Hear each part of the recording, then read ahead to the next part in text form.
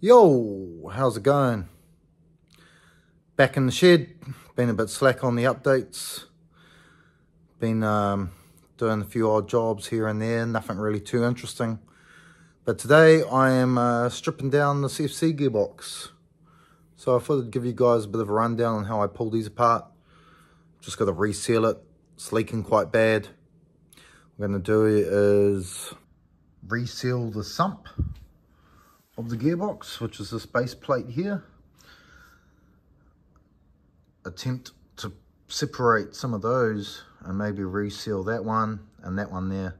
I'm okay with the one at the bow housing to the gearbox section. I think that will be okay, but this tail shaft definitely a bit suspect, leaking around there. I think it's been apart before and not resealed well, or some people pull all these bits of sealer out, and sometimes I don't know if that's good either. I'll definitely do this reseal. That's probably the main culprit.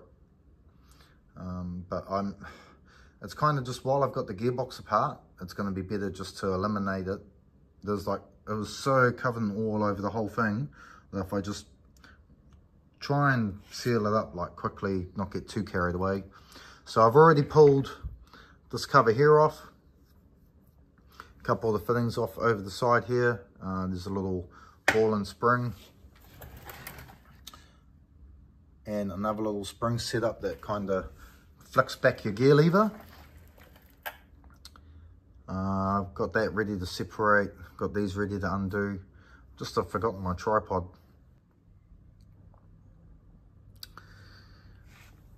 So these are all unbolted now. Got the mount off, speedo drive out, I'll reseal that.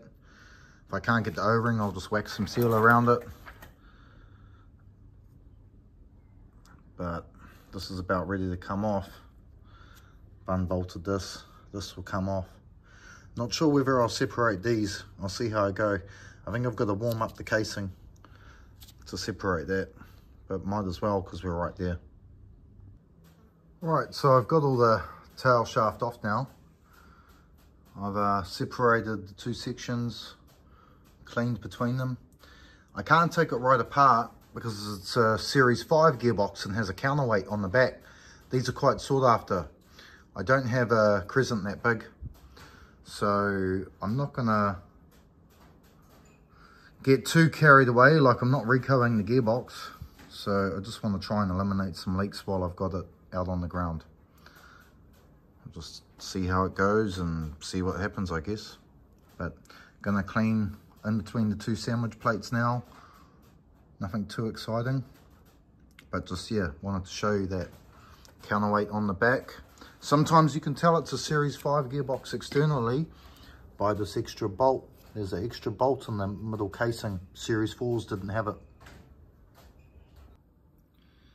All right, so I've got in between the surfaces cleaned, with my brake clean, my rag, my knife. I'll chuck some sealer in there and throw that part back together. So I've got this section here, put a silicone put around that. Already done the two sandwich ones. The cool thing with using RTV with a nozzle, like this one, it just kind of gets in there easily. I use just brake clean because it evaporates when I'm cleaning stuff.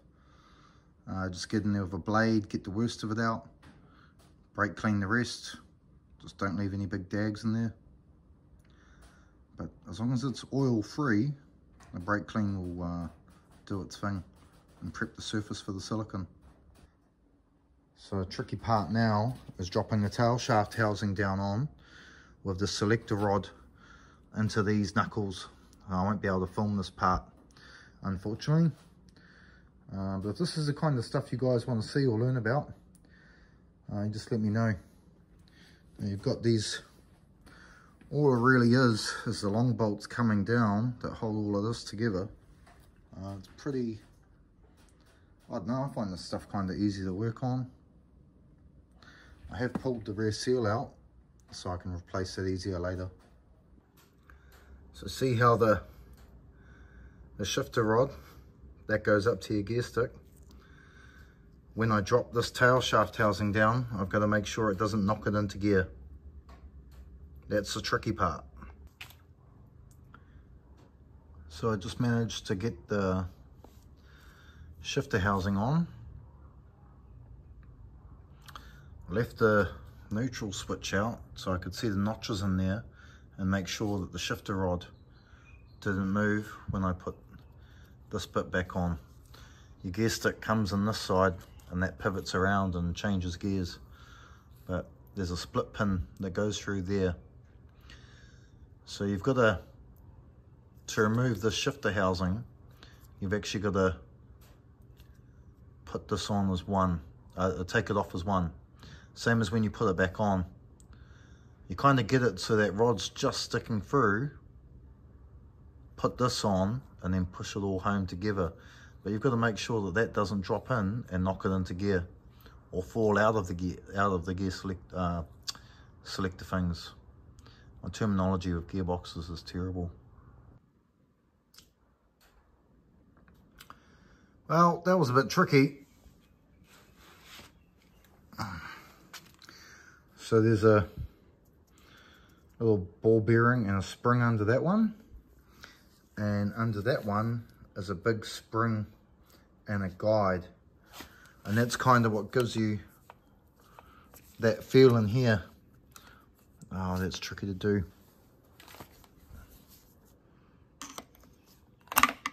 Kind of gives you that spring back. So that's a little split pin that you've got to get out. That's actually quite tricky to get out. You've got to have the stuff out on the other side to cock it over like it's in neutral before it goes to fifth to get that pin out. And I don't think I went through it when I removed it, but you undo those two bolts, one either side. Some people weld another little piece on and pick up on that one. But basically you've got to knock that pin out with it on an angle like it's going to neutral fifth. Get that out and then pull this thing off as one.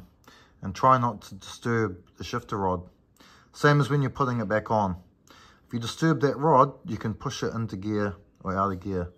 So I used the neutral switch and I checked and I could see where there were two notches that the neutral switch rides into, so I just made sure that it still had the notches either side of that hole.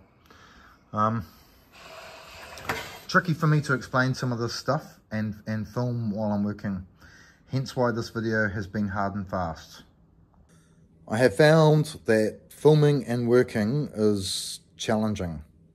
I'm used to just doing the work, not worrying about filming it. But this year I have become part-time cameraman.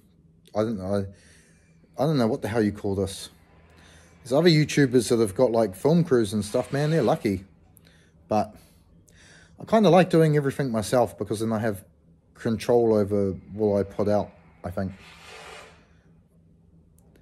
But Gearbox is basically, well,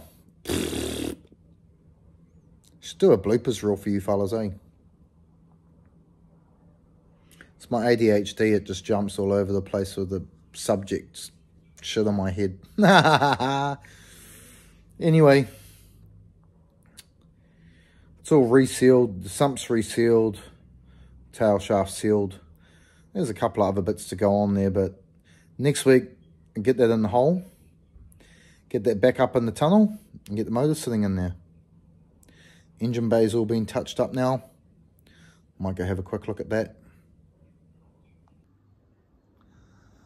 So nothing too flash, just gave those rails a bit of a tidy up and blacked them to match the engine bay really. Gave that tube a little bit of a repair. Nothing too hardcore, but just easier to do while the motor's out of the hole. Kind of goes with the rest of the engine bay. So that's another week down in my workshop. Stay tuned. to see what's going to happen this weekend. Bill probably won't watch this video anyway, knowing him. He might.